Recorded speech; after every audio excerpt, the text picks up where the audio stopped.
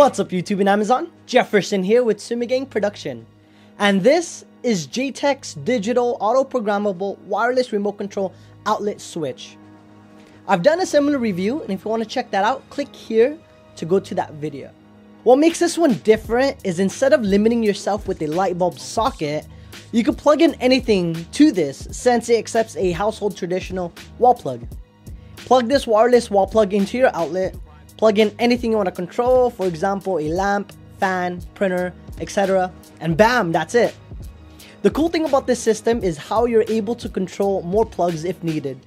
That's why on top of this plug there's a learning button to program the wall switch to your remote controller. JTD also offers different packages to suit your needs. They have a 1 plug 1 remote system like what I have, 2 plug, 3 plug, and a 5 plug 1 remote in case you want to go crazy with it.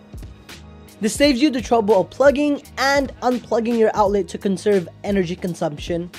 The remote controller is very simple. There's only 2 buttons which are on and off. Once you press the off button, it eliminates wasteful standby power, which should save you money on your electric bill. And pressing the on button is almost instant. I'm not sure why, but in my bedroom the wall switch does not work, so I'm using this to control the lamp in my room. It's a simple and perfect solution. This uses a powerful RF signal which can be controlled 10 meters indoors and works through walls. I live in a single bedroom apartment, so I really can't test out the range, but here's an example of me turning on the lamp in my bedroom while controlling it in the living room.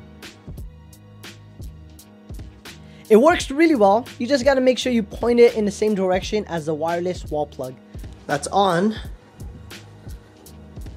Okay, turn it off. How about from here? You could hear it. As long as it's pointed correctly, it will turn on, which is really sweet. But other than that, that's pretty much it for this system. If you have any other questions or comment, be sure to leave them in the comment box below. If you guys like this video, or if you just found it helpful, give it a thumbs up. Helps out my channel. Like always, ladies and gentlemen, have a great day. So I'm using this case for my Evo SP smartphone gimbal by Evo Gimbals.